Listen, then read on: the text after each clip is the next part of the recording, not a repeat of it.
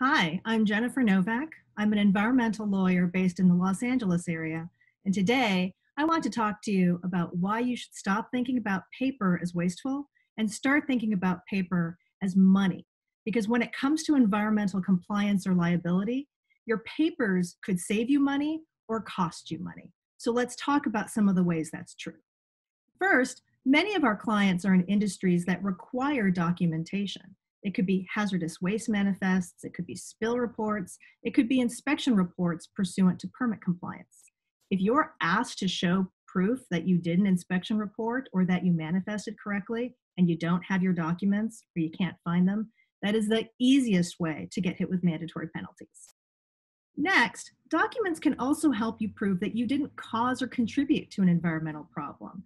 Let's say that there's a plume of contaminated groundwater under your property, and we know that you're in an industry that can cause pollution. But if you have documents to show what kind of chemicals you used or how you addressed spills, that's the best way to show that this isn't your problem, it really was caused by someone else. Another really important reason why papers can save you money is insurance.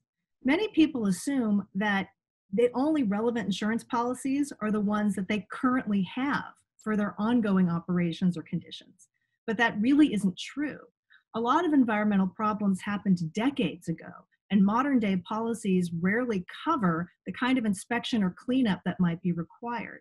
If you have copies of those insurance policies, you might be able to find coverage, but it's really hard to find someone else to pay for your inspections or your remediations if you can't remember what insurance company you had or what the policies number were, or even what the policies said. So you need to hang on to those as well. I know we live in a digital world and paperwork is old school and boring, and nobody wants a storage room full of old boxes. I've also just made something really basic seem scary and complicated.